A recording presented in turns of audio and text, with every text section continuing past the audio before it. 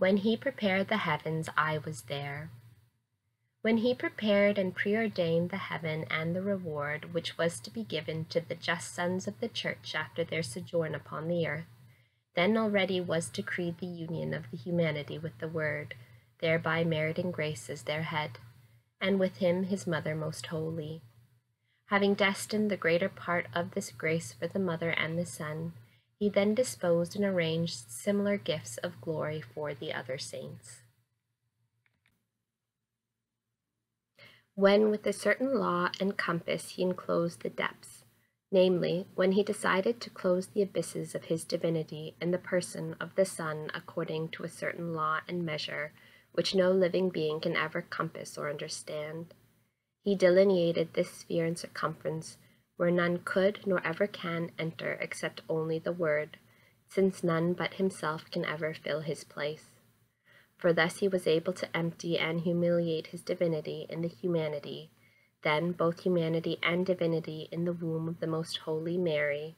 afterwards in the small quantity and species of the bread and wine, and finally in the narrow space of sinful mortal hearts.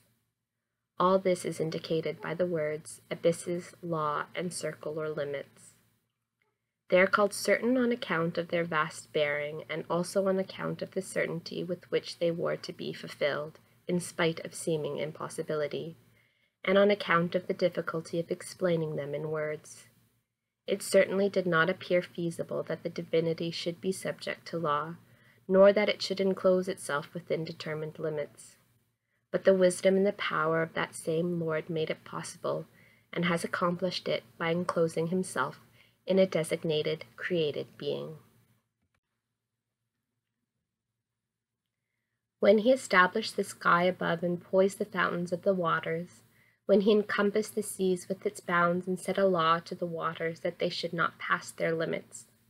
he calls here the just heavens, for that is what they are, as God remains and dwells within them by grace, and through it, according to each one's disposition, gives them courage and firmness to rise above the earth as long as they are pilgrims.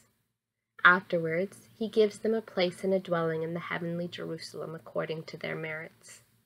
For them he poised the fountains and has divided them, distributing to each one with equity.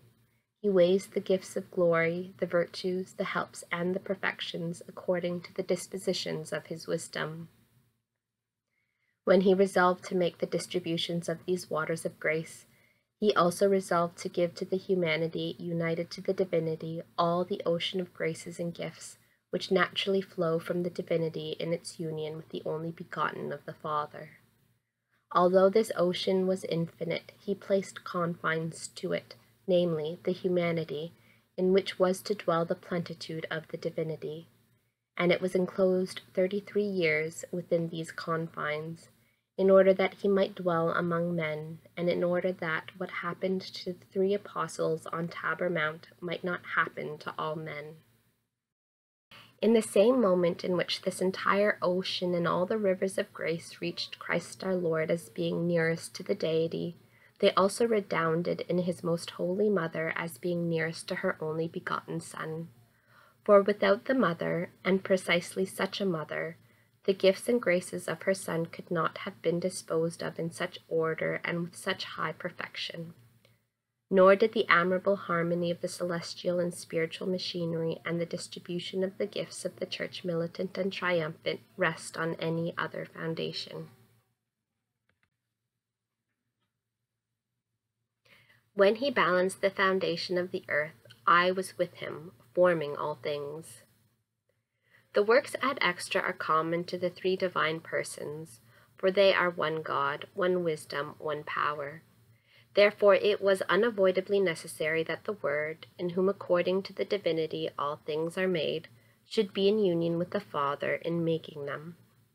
But here more is meant, for also the incarnate Word was already present together with his most holy Mother in the divine will.